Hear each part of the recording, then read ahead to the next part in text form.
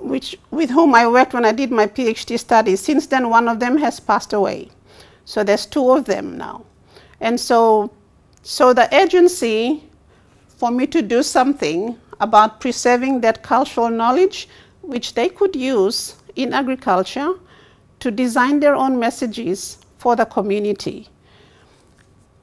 But they will also have to teach others, the public in the community, to interpret what the message is for. So that's a skill that's generally going out very soon if we don't record anything. So I thought participatory video would be the way to go. That is why the top nice orange and black color, that is where the participatory video comes in to this whole project.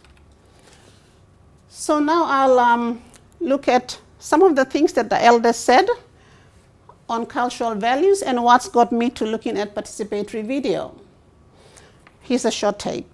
Passing from culture, history, why no atmosphere? Long long mi pla yet now.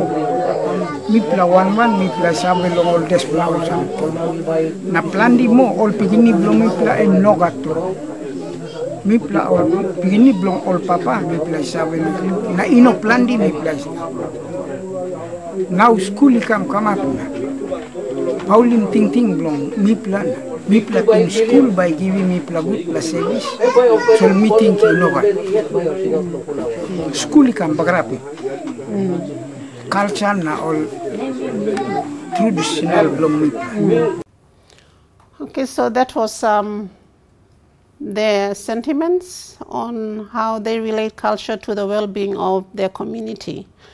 And so if we're talking about improvement of people's lifestyles and lifting up the standard of living, then we'll have to see what's dear to their heart so we can work with it, and while at the same time introducing some other information.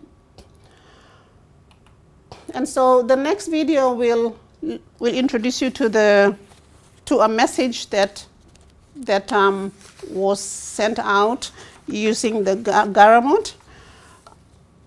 This is a general message, and they do have general messages where they talk about arrival of visitors to the community, but they can make specific messages because they've also been able to make faith-based messages for the church.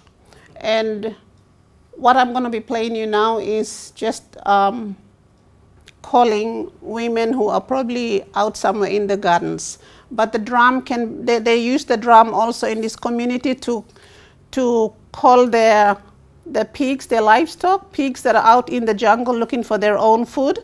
They can beat the drum, and the pigs know where to go to. They go straight to the house where they belong.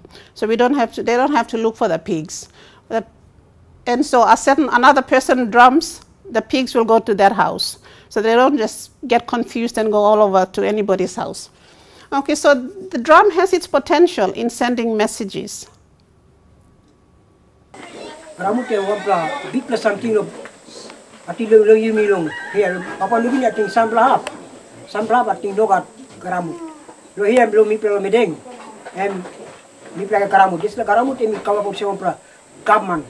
Mi pla medeng mi pla ista po siya pra government to mi pla telephone long place. Mi pla sa singo tim name lo man em ista long way em harem em by listen hanakam ariap tu. Pataya em go klok albi mi. Mi pla fighting finish. Okay, now time all man ikan bung stop. All man ikan bung stop na. By sing out him all Mary no move, one fly no sit down. Long cook or one something. All no come up ariap. I mi pla sawi sing out him all Mary em now by me fight him now. Thank you.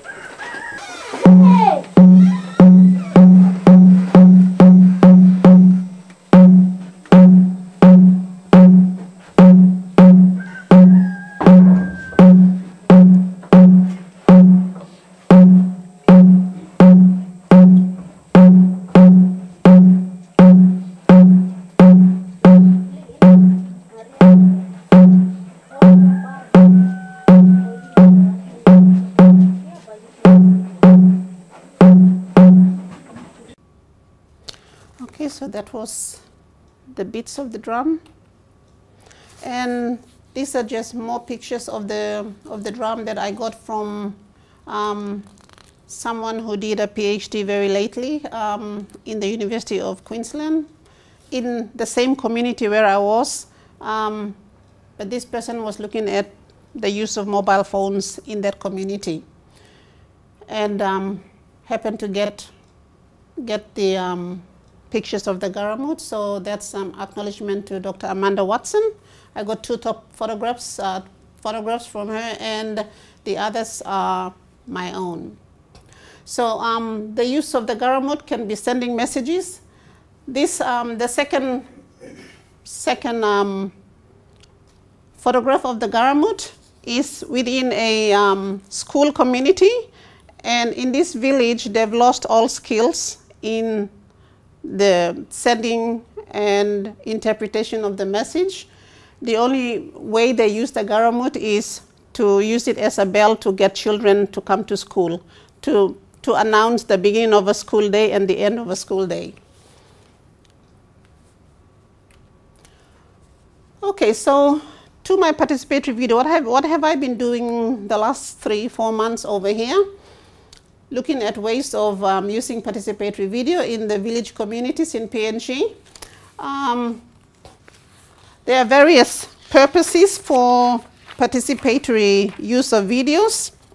One, I've already said, for cultural preservation, and it's for capacity building. Several uses for, or purposes that literature shows for the use of videos. And it also has potential, although in Papua New Guinea it's not really widely used in research, but it does have that potential to be used as a research tool in communities, especially when you're dealing with indigenous knowledge. And participatory video has been used in other parts, especially in India and other indigenous communities, where people record information on perhaps medicinal plants in their forest, or people record information on the different methods they use to control insect pest diseases in the absence of information from science, agricultural research and development organizations. But if you're looking at participatory video, we need to look at the continuum that participation can be done within the communities.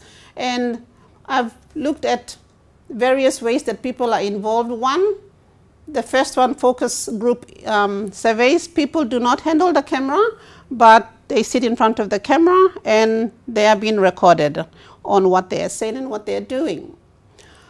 Sometimes it's used just for video, for getting video of local talents telling their stories, and as news items, people are used to give news.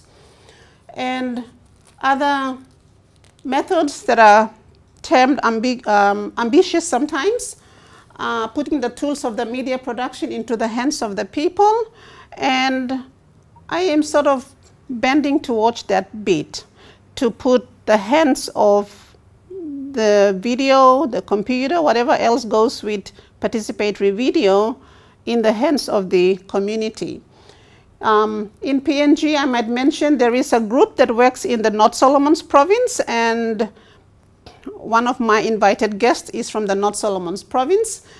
A group called Pacific Black Box have been using media or video in this community very successfully.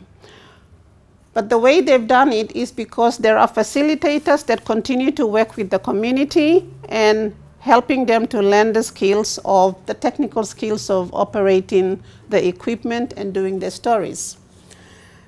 The fourth way is, of course, getting community to make decisions on what sort of news they want and what media channels they were going to be using to talk about their interests.